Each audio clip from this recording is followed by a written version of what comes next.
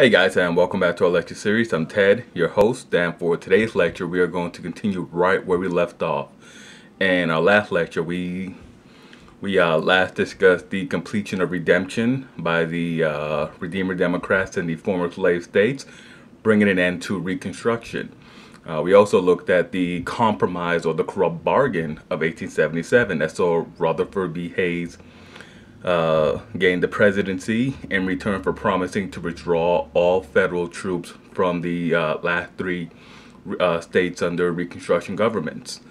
And we also saw that there was a shift in the priorities of the Republican Party, the party that had been founded for really opening up economic opportunities and also continuing the fight to abolish slavery and to prohibit slavery from the territory. They had seen slavery prohibited from not just the territory but in the entire nation.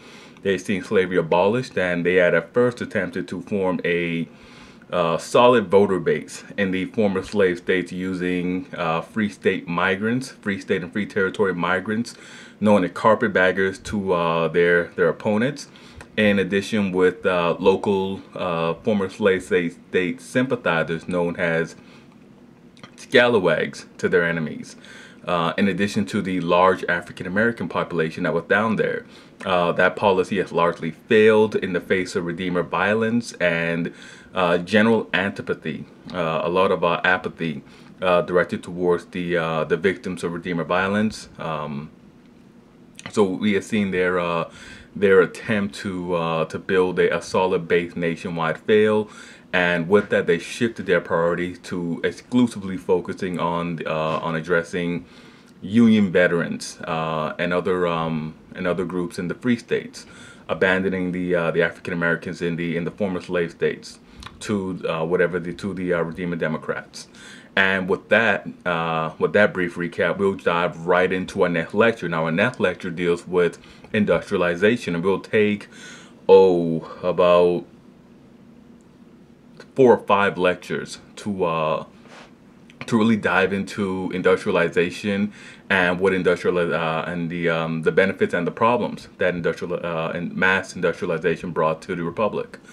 So to begin with, in the late 19th century, American industrialists like John D. Rockefeller and Andrew Carnegie built huge corporations that grew both using vertical and horizontal integration. Now, these businesses grew so large that they soon began to dominate large segments of the Republic's economy. The business magnates of this era were daring individuals who were intensely interested in seizing any opportunity that they could. They were also highly idealistic about using philanthropy to make the world a better place.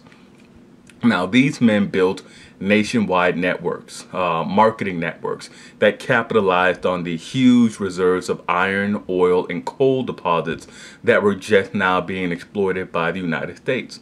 With the aid of a cadre of talented inventors like Alexander Graham Bell and Thomas Edison, the Republic began to improve its manufacturing capabilities.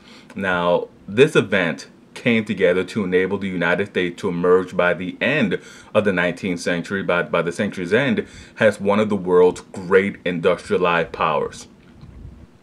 Now, the small and large-scale production of metal goods was nothing new.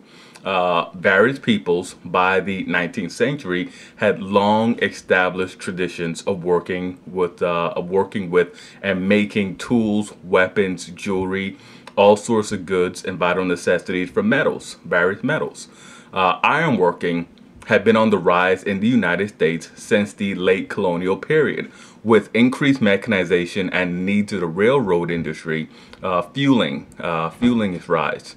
Now, steel demand, though, was very low. Steel at the time was very costly to make, so its use was limited to the likes of swords and knives mainly. In the early 19th century, though, British industrialists began to escalate the scale at which goods were being produced. In 1851, an industrialist, an inventor really, named Henry Bessemer came up with a solution to manufacture steel more economically and in larger quantities. Steel production had been very cost prohibitive, as I said before. The United States was very well suited to take full advantage of these improvements that Bessemer pioneered. The United States had all the three key raw ingredients needed to make steel. They had large amounts of coal, large amounts of limestone, and of course iron ore, vast deposits of iron ore. Pennsylvania, in particular, it still has very massive, very big deposits of iron ore and large coal fields. Pennsylvania was well suited to become the home of the surging steel industry. It, however,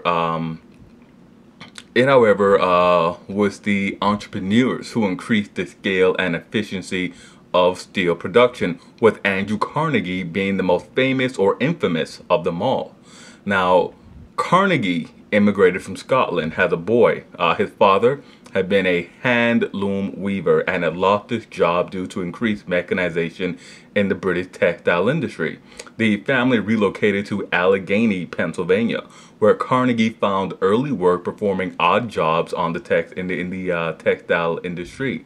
Now, Carnegie also worked for Western Union and the Pennsylvania Railroad Company, rising to managerial positions with both companies. Now, Carnegie's early business ventures were devoted to market speculation, but after the Civil War, Carnegie struck out and decided to specialize in the rising steel industry. Carnegie was one of the most capable business organizers of his day. He wasn't very knowledgeable about the steel industry itself. He didn't really have any hands-on knowledge about working with doing any of the actual hands-on work in converting iron ore into smelted ore and turning that smelted ore into steel. He didn't know anything about that. He was only really interested in really the only part of the business that he really was a driving force in was organization of it and business tactics. He introduced innovations, many innovations in the daily running of his factories. He used very thrifty means, and he managed to avoid the accumulation of excess debt. And he was very keen to keep cash on hand to protect himself and his business from the turbulence of the business cycle. Now, Carnegie was a true genius in the times of recessions when the cost of goods were low. That's where his genius really flowed, really showed itself. He expanded his holdings by acquiring his competitors who were either unable to compete or were too deep into debt. Now, in 1875, Carnegie opened the Edgar Thomson Works. Now, the Edgar Thomson Works was named after Edgar Thomson, who was at that time the head of the local railroad company. It was done as a sort of tongue-in-cheek marketing ploy by Carnegie, who anticipated that Thomson, at the head of that company, will become a major customer of his steel works, and so he wanted to sort of brown nose, if you will, a little bit. Now, the Edgar Thomson Works was a fully integrated steel factory located in Pennsylvania, and his primary customer, the primary group, the primary organization that Carnegie wanted to service was the Pennsylvania Railroad Company, headed by, as I said it earlier, Edgar Thomson. Now, in this factory, Carnegie made the rails for not just the Pennsylvania Railroad Company, but for all of the local companies in Pennsylvania and some in Ohio. It was the largest and fully integrated production-wide factory in the world at the time. Every step of the steel production was done there in the factory, with raw iron ore coming in and finished steel going out. By the end of the century, this one factory, the Edgar Thomson Works, was manufacturing over 300 tons of rails per day. Carnegie used very strong bureaucratic means to oversee every aspect of his company. He knew what was being produced and how much it cost to be produced. Under Carnegie, the Pennsylvania steel industry moved from the eastern portion of the state to the western portion of the state to be closer to the iron sources. Now, Carnegie was also noted for being a very shrewd modernizer. Every time a new innovation came out, he adapted all of his factories, even though doing so was extremely expensive. It was an enormous cost to update all of his factories. Now, this eager desire to embrace new technology explains how Germany and the United States were able to bridge the gap and begin to eclipse Great Britain. Great Britain had been the first to industrialize, but they had also been very reluctant to update their machinery, to update their factories. They had said that these work great. They've been working great for 20 years. They work great for another 20 years or more. As soon as something new came out, Carnegie had to get it. He had to have it. Carnegie also abandoned the ad hoc trial and error approach to the steel industry. He was one of the first to employ chemists and physics to oversee the aspects of his business that he could not comprehend. Like as I mentioned before, the chemical process of turning iron ore into steel. Now, Carnegie, despite his reputation, paid his managers really well. Bill Jones, for example, was paid exceptionally well. When Jones asked for a raise, he was given one. Carnegie really didn't haggle over paying his employees. The raise that Bill Jones got was about $25,000, which at the time was the same amount that the president made a year.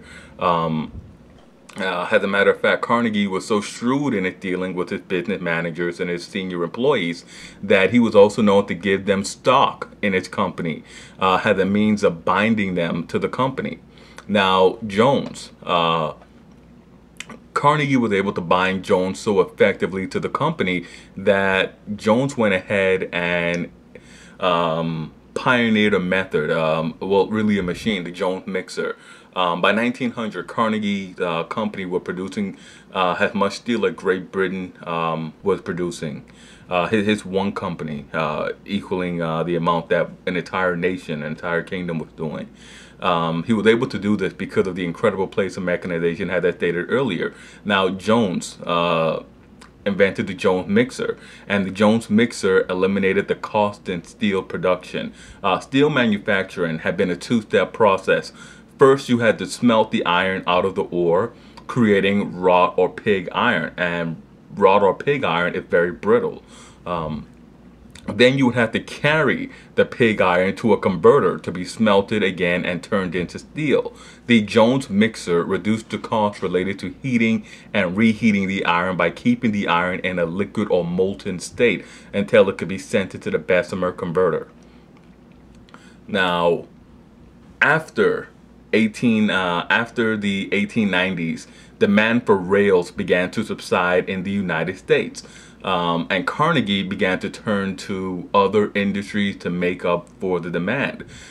Steel ships, building ships and steel rose after about 1890.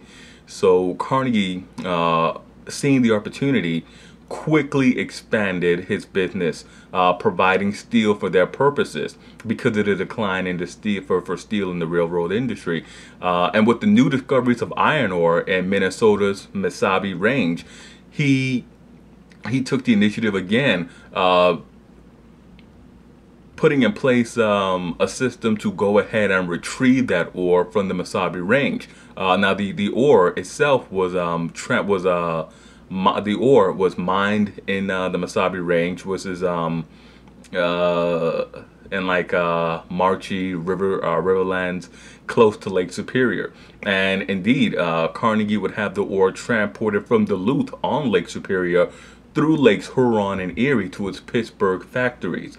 Carnegie shifted to an open hearth method despite the great cost, because the ore being extracted from the Mesabi Range it's very high in phosphorus and not well suited for the Bessemer converter. So again, you see his sort of drive for innovation, his sort of drive to meet the demands of the industry. Many people who already had quite expensive machinery in place would have said that, well, we're not going to use that iron ore coming from the Mesabi Range. It's going to be too expensive to replace. Carnegie went ahead and converted them anyway, because this was a very large iron ore they were very huge deposits of iron ore there, and he wanted to capitalize on it. So he just went ahead and converted his factory so that he could better exploit those newfound sources of iron. Now, Carnegie's company merged to form the United Steel Company in 1901, United States Steel Company, or U.S. Steel. U.S. Steel was the first corporation to be valued over $1 billion. Now, the deal was brokered by Charles Schwab, who worked for Carnegie, and Albert Gary. Now, Albert Gary is the namesake of the town of Gary, Indiana, and at the time he was the president of the Federal Steel Company. Now, the corporation, U.S. Steel, included the Carnegie Company, Federal Steel, American Steel and Wire, National Tube Company, the National Steel Hoop Company, American Tin Plate Company, American Steel Plate, and American Bridge Company. Now, Carnegie retired shortly after the merger and embarked on a philanthropic career, which included the founding of the Carnegie Foundation. Now,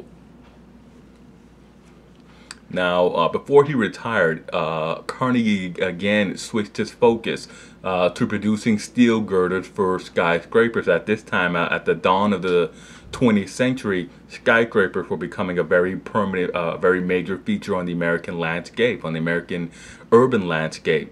Under Carnegie, steel production in the United States rose from just under 20 tons a year at the end of the Civil War to approximately 10 million tons at the turn of the 20th century. So in roughly the span of about 35 years, you see that really drastic increase in the production. And today, Carnegie's company, the Carnegie Company, is a core component of U.S. Steel. Now, Carnegie was the more prominent steel manufacturer, but he had to contend with major rivals. Steel companies grew in Chicago, Maryland, and Alabama. Carnegie was able to dominate the Pittsburgh area and really most of the Great Lakes area, but he never attained the dominance that John D. Rockefeller, had attained in the oil industry. Carnegie's really a paradoxical figure. He pioneered the most infamous aspects of the robber baron practices, but he also set the standard for future generations of philanthropists. And with that being said, we'll break here, and we'll come back with and we'll continue on with John D. Rockefeller and the oil industry in part 2 of our lecture series on industrialization. And as always, I'm Ted. Hit like, subscribe, and comment, and let me know what you thought about this lecture. Let me know what you thought about Carnegie and its impact on the U.S. steel business. And I'll see you guys next time for another lecture.